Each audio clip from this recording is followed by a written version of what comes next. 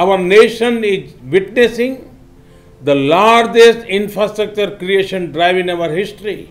India is contributing towards a prosperous and resilient world through the clarion call of an Atmanirbhar Bharat.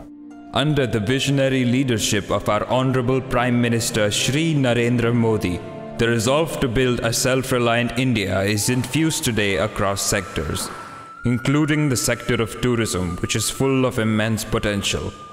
To harness limitless possibilities the tourism sector offers, several initiatives have been taken in the last 7 years. An important step towards this vision is the effort to preserve the heritage of Puducherry. The iconic Mairie, the town hall of Puducherry, stands as a reminder of Puducherry's Indo-French heritage, colonial extravagance, and architecture. The building collapsed after the torrential rains of November 2014. It is rebuilt after a worthy expenditure of 15 crore, with the original diverse architecture preserved. Puducherry's maritime glory will return with the new minor port project. The Sagarmala Scheme, through capital dredging, will increase Puducherry's cargo handling capacity to 4 lakh tons per annum, facilitate the movement of vessels, and improve the livelihood of more than 1,000 fishermen families. The dredged sand of 7.3 lakh cubic meters will be used to restore the beaches. This endeavor will reduce the time and cost of cargo reaching Puducherry port. The overall project also entails the arrival of terminals, thereby boosting tourism and improving industrialization. The project in Phase 1, worth Rs 44 crore, includes dredging and construction of a barrier to avoid solid effluent reaching the navigation channel. Is a step towards the Prime Minister's vision.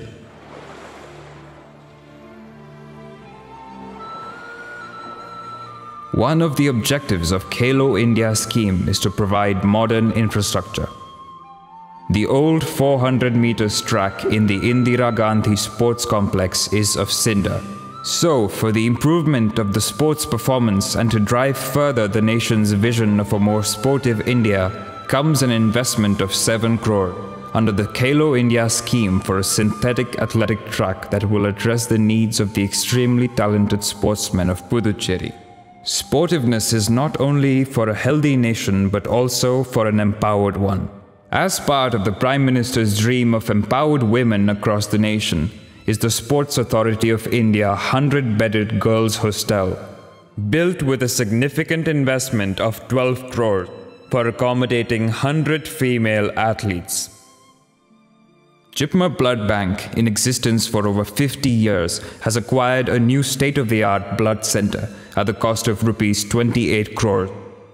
This building houses the latest facilities, including blood donor areas, transplant services, advanced immunohematological and molecular laboratories, and academic research and training facilities. JIPMER started its second campus in 2016 in Karaikal from 2 temporary locations. It currently admits 63 MBBS students every year. Construction of an independent campus, including the medical college building, hostels, residential complex, auditorium, sports complex at a cost of Rs 491 crore by CPWD, will give a major boost to Karaikal and the surrounding areas. A hospital building with 500 beds is planned in the second phase. National Highway No. 45A is an integral part of the picturesque East Coast Road in Tamil Nadu and Union Territory of Puducherry, connecting Chennai and Nagapattinam. Development of this corridor is in 4 contract packages. The Sattanathapuram Nagapattinam section is the 4th package, covering a length of 55.755 km. The total project cost for package 4 is Rs 2,426 crore, and the work is expected to be completed in 2 years' time. The 4-lane project is designed with robust structures that enable seamless movement of vehicular traffic. When completed, the highway corridor will yield various benefits for road users. With inaugurations and the foundation stones laid, Puducherry will move towards the direction of prosperity.